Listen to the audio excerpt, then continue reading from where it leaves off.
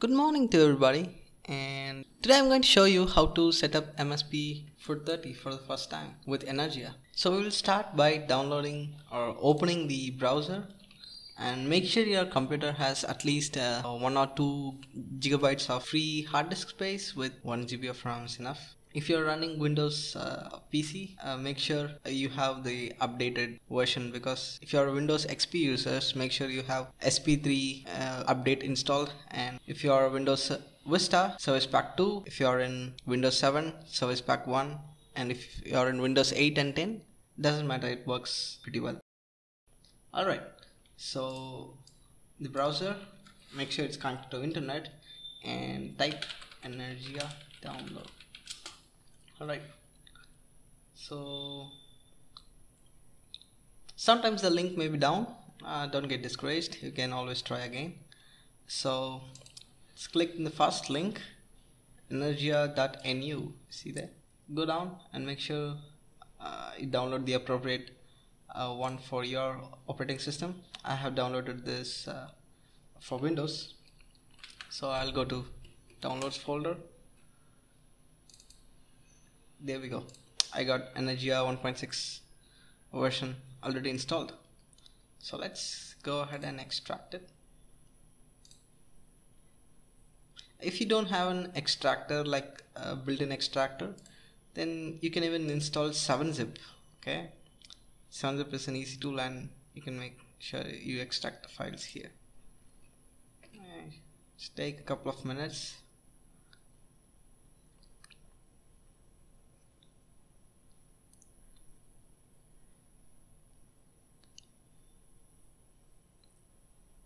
The interesting thing is ENERGIA comes with inbuilt Java or a bundled Java, so you don't have to install it separately.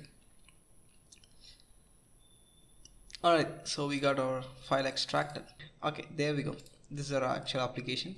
If you are interested, you can even send it to desktop. There we go. Just double click to open. Alright. Wait for it. Alright, so I don't know if that's normal. It opens up with a sketch. That's okay. Now you go to tools, board. So I got this MSP430 G2 553. So I have selected this board, but again there's a catch. First time when I tried to install it, showed up with a variety of errors. So what I did is I went to board manager. Yeah, let us allow it for download the index files at the first time, because then you go to update types and updatable.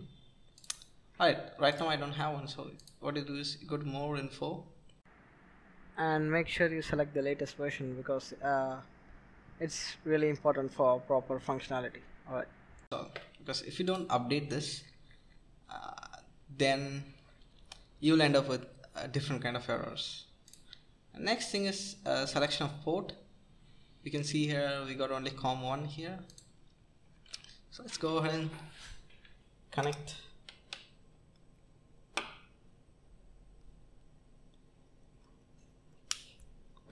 Alright, you got LED blinking. One of the disadvantages in Texas Launchpad is it doesn't show anything while uploading the sketch, because in Arduino we got this colorful LEDs blinking while the TX and RX are active. Alright, so we got a sketch here. It's about fade. If you're wondering how to open it, you can go to examples, basics, bare minimum, blink, fade. I'd like to go with blink, so it's famous. Anyway, so now we have connected our MSP. Usually the ENERGIA website says that whichever COM that is higher, that is the one where our board is connected. Just to make sure everything is okay, we will go to start menu, device manager,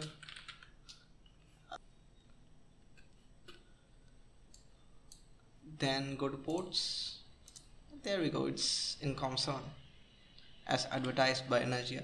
Alright, so sometimes this driver might show some kind of error with the yellow exclamation mark, danger symbol, caution symbol should I say. In that case, what you can do is go to a browser, type MSPDS drivers, right? Remember the keyword MSPDS. Now, yeah, you see the first link, MSPDS debug stack. Alright, just click it, wait for it. Yeah, there we go, we got our MSPDS USB drivers. Just click get software, load in. Alright, my internet is kind of slow. Alright, so there we go, the setup. It's about 15 megabytes. So I got one already downloaded. So there we go, you see here. Again, you gotta extract it. This time I'm going to use the built-in extractor. Yeah, pretty much leave it the default. Alright, so MSP driver setup, just click it, and you have to approve any user access control, user account access control, whatever. Yeah, let it open. Next, accept, next. Make sure this are checked, otherwise nothing is gonna work. Alright, so next, backing.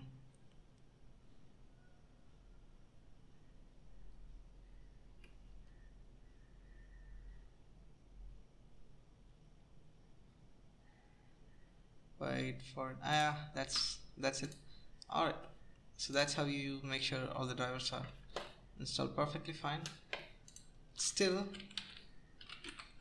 this might not have been updated in your device manager. In such cases,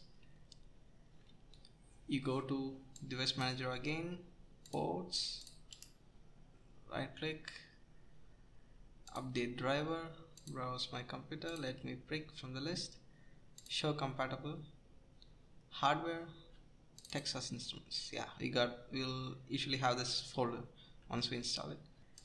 Click the top ones most probably and click next.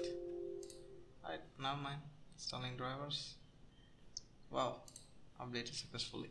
Alright, anyway, it's just to make sure you don't run up in any kind of errors, right? Alright, so we got our ports in COM7. Alright, so let's fire it up, see if anything's actually blinking. Yeah,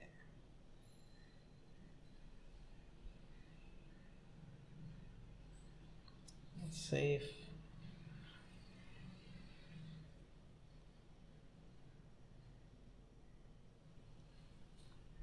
Right, definitely takes time to compile the sketch.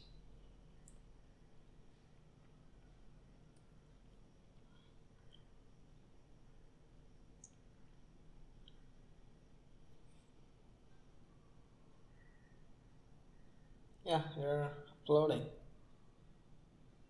uploading done. Yeah, there we go, we got a LED blinking. See that? So that's it guys, that's how you set up ENERGIA for the first time, and for the first time without any errors. Thanks for watching. Do let us know what you think about this video too.